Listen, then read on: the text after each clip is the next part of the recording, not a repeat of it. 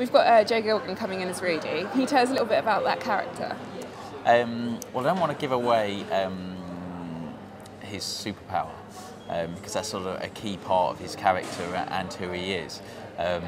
But you know, when Robert left, we obviously needed kind of a new funny man because Nathan, Robert's character, was a source of a lot of the humour, and sort of, you know, I think we've got a great new funny guy in Rudy. He's sort of fitted into the gang unbelievably well, and actually anyone who's seen the show says they don't miss Nathan, and it's like that he's sort of quite natural that he's gone. It's difficult to say too much about Rudy's character without revealing his superpower, but we reveal it very quickly in the first episode, so people have only got a few minutes to wait. Were you quite keen to make him quite a different character from Nathan, even if he is still the funny man? Yeah, I mean he's much more emotional than Nathan ever was. You know, Nathan had this kind of Teflon ability that nothing hurt him, and that was always part of his character.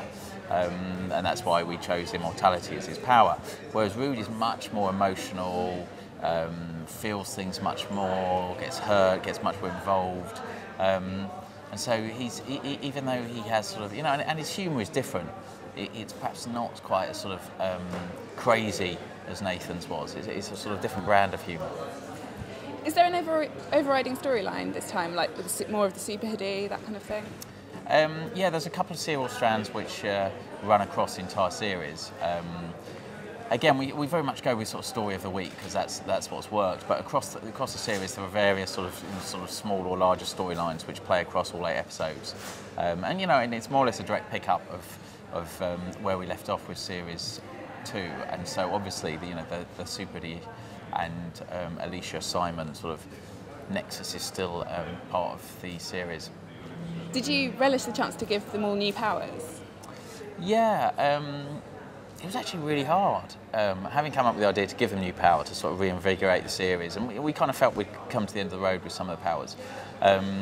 Then coming up with powers which worked in terms of where their characters were at and we could achieve in our budget, it's actually really hard. But once we did it, it sort of generated new stories, and there's a great new story involving Curtis's new power in episode 2, and we just wouldn't be able to do those stories unless we had new powers. So yeah, it was exciting, but it was a challenge as well.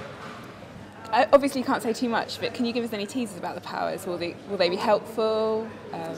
No, they're never really helpful in Misfits. Sometimes they're helpful, but it's that thing that we always play the idea: is it good to have a power, or is it a curse? And again, during the course of the series, sometimes it's helpful in small situations, sometimes it gets them into more trouble, sometimes it's a real pain in the arse, and we very much play with that again across the series. Because even though they've chosen these powers, if you think about where their minds were at, where they chose them, the powers reflect what they were feeling or what they wanted. So again, it's an extension of their characters, and that's very much part of the show.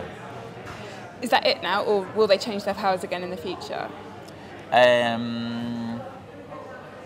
Well, at least one of them changes their power again during the course of the series. Yeah, I think there will be changes in powers, and who knows? I'm just in the process of sort of brainstorming series 4, and nothing's set in stone, so people have to tune in and find out. What kind of adversaries can we expect in the new series? All kinds, from psycho teenage girls to Nazis and zombies. So there's a full sort of gamut of adversaries, and again, I think it's sort of hopefully sort of there's a wide variety, and we tried to do sort of different genres in different episodes. So there's a sort of good horror zombie episode, and there's a sort of thriller episode involving Nazis, and then there's some sort of more emotional lower key sort of stories which are sort of more personal to our characters.